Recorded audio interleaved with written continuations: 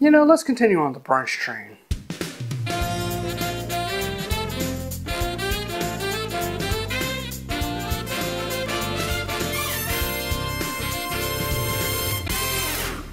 Welcome back. Today we're talking about the Orange Blossom. The Orange Blossom was created during Prohibition. Now, during Prohibition, you had a lot of bad things begin. Most notable was like Bathtub Gin, which was very poorly made and really not great for you at all. Not to say alcohol itself is great for you, but no.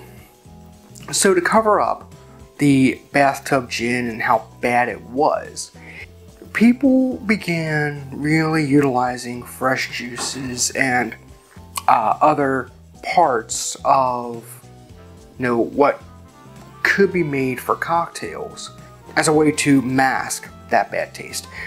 The Orange Blossom was created in that same vein. It's similar to a Bronx and also partially similar to a screwdriver. We'll talk about those in later episodes.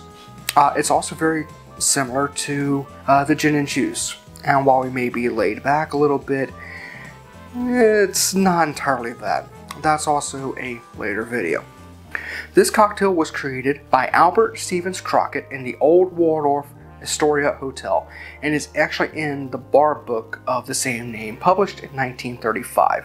So, haven't had one, let's go ahead and get into this. This is a shaken cocktail, which of course means I'm going to bust out my new shaker. Bust out the new shaker for this one. Need an ounce of orange juice, freshly squeezed, if at all possible.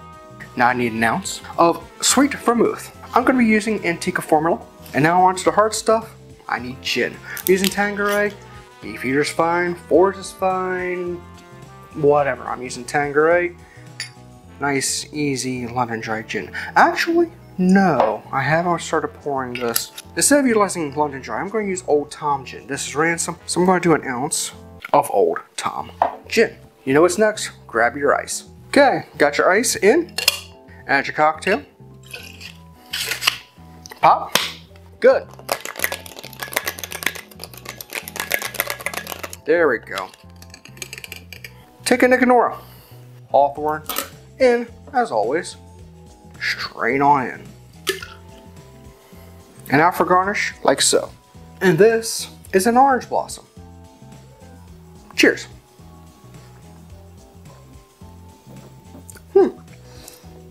Nice. The gin and the Sweet Vermouth play well with the orange juice. It's herbal, it's slightly bitter. A little bit of sweetness would help this, in my opinion, but it's not bad at all. If someone serves this to me, I'm fine.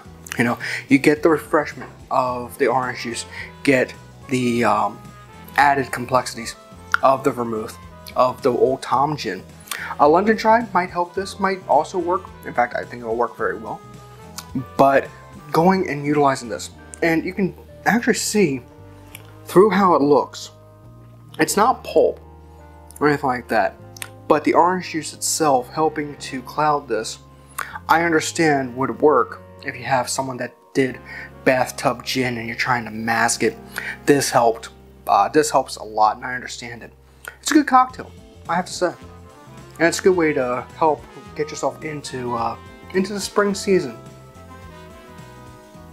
If you like the video, then please hit the like button, comment, subscribe, and share the video, please.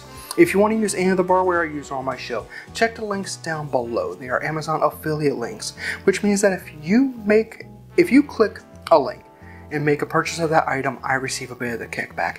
Thank you in advance. Until next time, thank you for watching. I'll be back real soon with another cocktail. And this has been The Beginner's Bar.